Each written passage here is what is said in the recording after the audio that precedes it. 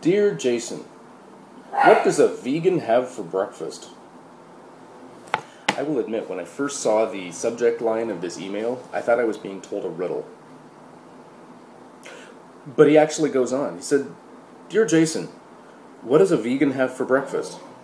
No, I get it that you obviously have some kind of protein and fiber or something, but I can't figure out what the fuck you would possibly eat for breakfast. Dinner? Yeah, sure. Lunch? I could figure that one out.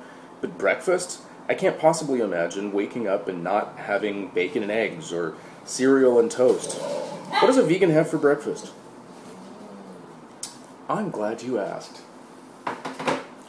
Oddly enough, I get questions like this all the time. People say to me things like, Jason, where do you get your calcium? Where do you get your protein? There's plenty of places where you can get all of that stuff without going to, meat-based diets. I mean, where the hell do you think the cows get the protein? It's not like they're carnivorous.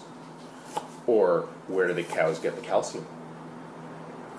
Interesting fact is that in countries where they don't actually drink milk, levels of osteoporosis in women are actually considerably lower.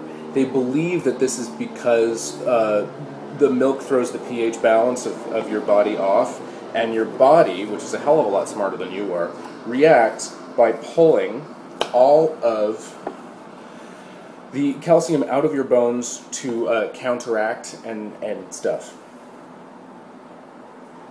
This is shallots. I love shallots. And this is a frying pan. I don't really love these, but they're very helpful. I think carnivores use these too.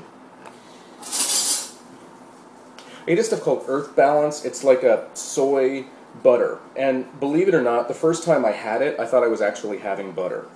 So I put some of that in the pan, along with my shallots.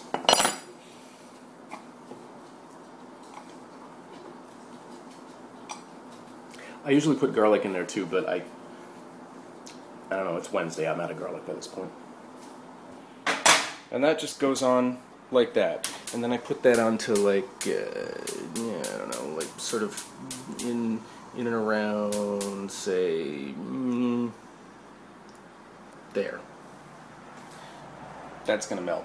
We're just going to leave that. The next step is to grab a bowl and maybe a block of tofu, about that big. I like the extra firm stuff. You're going to need a fork. Now, what I do is I slice up my tofu just a bit to make this just a little bit easier. You don't have to use a really sharp paring knife, and it's probably not the best idea to use it in the morning because you're going to cut yourself, especially with tofu, which is really, but you know me, I'm kind of extreme. Mash up the tofu a little bit with this fork and kind of create a sort of scrambly kind of consistency. You can choose exactly how chunky and lumpy and solid you want this to be. Once you are done getting that to be the consistency that you want it to be, I add a little bit of this stuff that's called ground meatless. Okay, it's sort of like a ground beef type textured vegetable protein. It's actually really tasty, and although you might not want to eat it directly out of the package, it's actually really good for adding flavor and consistency to something like this. This is where you can start getting a little bit creative. I put together a collection of chili powder, turmeric, salt, and pepper, and I put that into my ground meatless and tofu mixture. And then I mix it. If you're not actually making a sort of one-person morning cooking video, you might actually want to put some oatmeal on the side, which I'm going to do, but I'm not really going to tell you about because everybody knows how to make oatmeal, right? But just in case you happen to be one of those people who doesn't, in fact, know how to make oatmeal, I put a third of a cup of dry, plain, instant oatmeal into a saucepan with a full cup of water, and I put it on high, and then you pretty much just leave it for a couple of minutes, and no sugar, no flavoring, just plain oatmeal. Trust me on this one, we're going to dress it up in a minute. By this point, your shallots have begun to caramelize. And that is when you pour in your mixture of your tofu, your ground meatless, and your spices. And just kind of toss that around just a little bit. Now this is the point where you kind of need to do it by eye and by how much you personally like it. I usually add a little bit more of my my fake butter at this point, just to kind of make it a little bit more oily. Now the reason that you don't really have to worry too much about there's a pit bull just walked into my house. The reason that you don't really have to worry too much about mixing it up in the bowl is that obviously it mixes up in the pan, and this is where your turmeric winds up coating everything. Turmeric, by the way, has been shown in a few studies to stop memory loss, and even seems to lower the possibility of Alzheimer's. I forget where I read that. I'm just going to mix that in just a little bit more. This should be on really low heat. You don't need it to be too hot. And our oatmeal is almost done there. Isn't that lovely? Here's where a very big piece of personal like and or dislike comes into play. Vegan cheese. Okay, I'm going to tell you, by itself, this stuff is absolutely disgusting. It tastes gross. It doesn't really smell that great.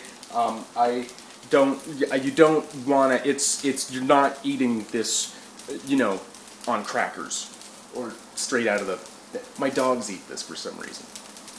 I mix it in with their food. I don't know, it gets them to eat it faster.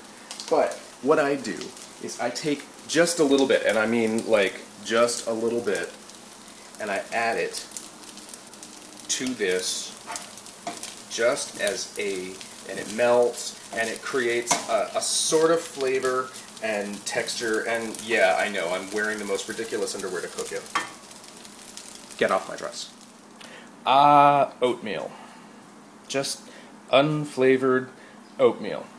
Yeah, I know, nobody likes it. So what we're going to do is we're going to throw some slivered almonds in there.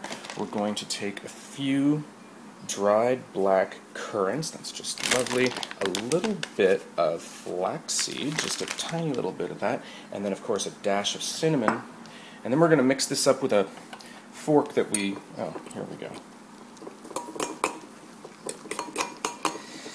See, and this has none of that sugar, it doesn't have any of those nasty things, it tastes really good, it's really good slow burn, it's a great side dish. I don't know, when I'm not making it with one hand, it usually looks a little better.